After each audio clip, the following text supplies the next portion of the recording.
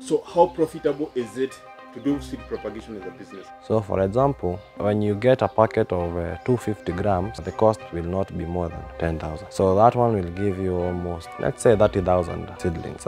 So from there, when you sell those seedlings, maybe sell maybe at around 5 shillings. When you calculate the cost, you may find out they'll be around, let's say 20,000. For 20,000, and maybe you sell at 5 shillings for the 30,000. That is 150,000. I would say the profit is 100%. Hello people, my name is Joseph Mainge. Our company is called Farmiken. Farmiken does seedlings propagation of vegetables, and we use the concept of hydroponics to do the same. So by that I mean we use soil as media and trays in a greener structure. Tell us about your business structure. So on our business structure, we normally have two ways that we do the business. We may ask the farmer to bring their own seeds, and we do the service of propagation for them. We also buy the seeds ourselves from major agrovets and seed companies, and we propagate them ourselves, then we sell now the seedlings.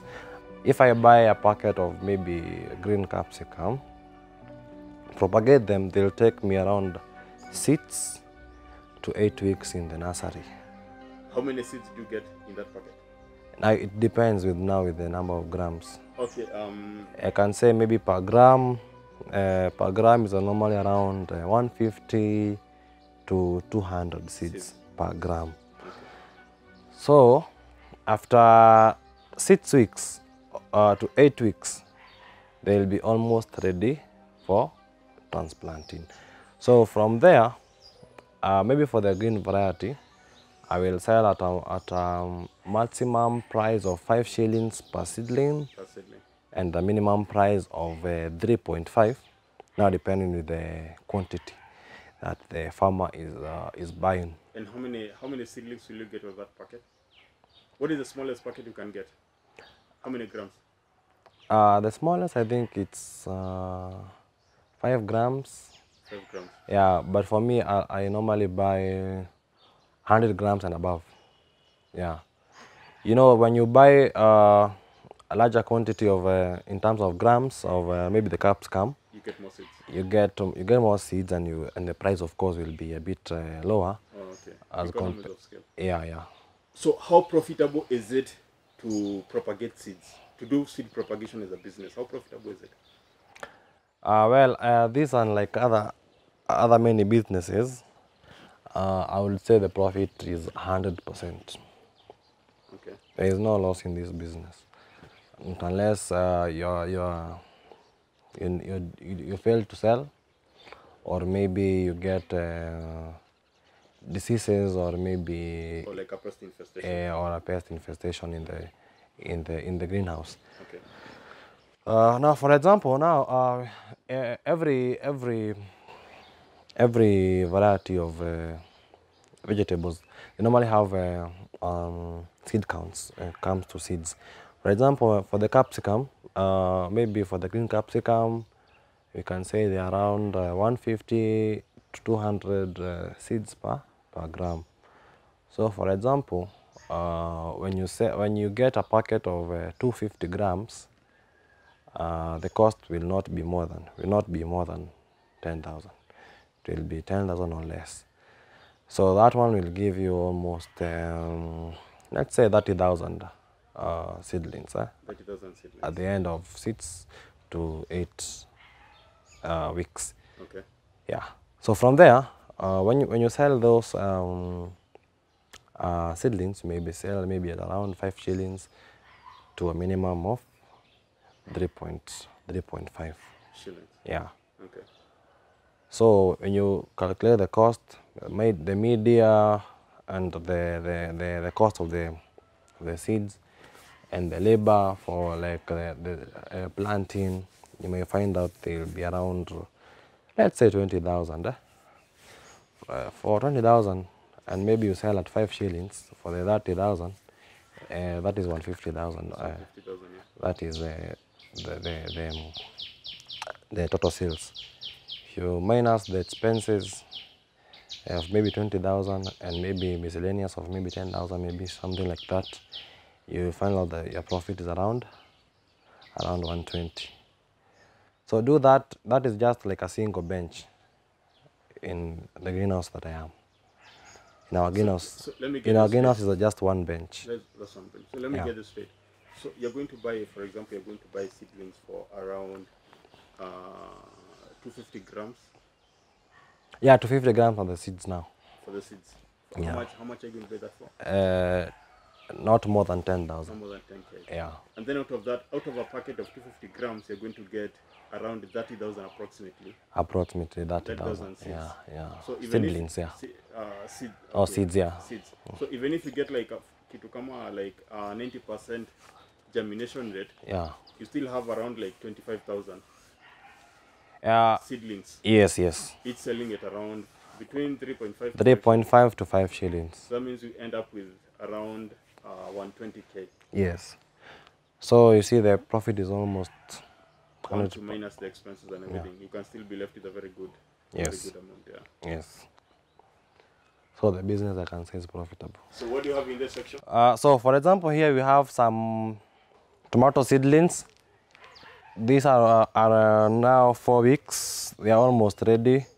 We normally give them around 5 weeks. So the last week is normally for hardening. So this is an unsold tomato variety. Now for the tomatoes are normally quite expensive. So for this kind of seedlings, what we do, we normally advise the farmer to buy the seeds themselves. Then we now charge for the propagation fee. Right here we have spinach seedlings. Yeah, they are around 2 weeks old. Yeah, they are just starting to grow. These ones are on order, or these ones you just propagate and then you're going to get the customers later on? For these ones, because they're just a few, they are on order. But mostly for varieties like spinach, kales, capsicum, sometimes you normally grow them and then sell later to farmers. Okay. Yeah. The best way to start a seedlings propagation unit, you first of all need to have a greenhouse structure. Oh, that is very important. Yeah. It's very important to have a greenhouse structure. So when you have a greenhouse structure, you are able to control temperatures that you want your seedlings to grow in. And when you have that structure, you'll be able to control pest infestation, diseases, because as you can see right here, we have beds, and these beds are normally raised to this kind of a level. So from this level of the beds, you'll find that it is very hard for an insect to reach the seedlings. Yeah, to reach the seedlings, and also the diseases. Okay, and also on the sides, as you can see, there is a net. So this net enables the place to have a good air circulation. So first of all, you need a greenhouse structure. Again, okay, for the structure, maybe if you are just starting out, you can just do a wooden structure. It's affordable as compared to the metallic one. But if you want a long-lasting structure, it's good to do a metallic one. Metallic one is... It's going to last you much longer. Yeah, it is going to last you much longer. Okay. The only thing that you just need to do is just to change the paper and the net maybe after some years. So you can start with a structure of a wooden one. Then have this kind of a planting trays. This is how they look like. So this is just made of plastic material having some holes inside. And now you need now the soil as planting media. Yeah. And of course, a source of water. And yes, I think that's what you need to start. Yeah. And then from there is just marketing, getting people to know that you have the seedlings and they're available for sale. Yeah, so from there, market what you have, try to reach as many farmers as you can. Be unique in what you're selling, and be aggressive in the market.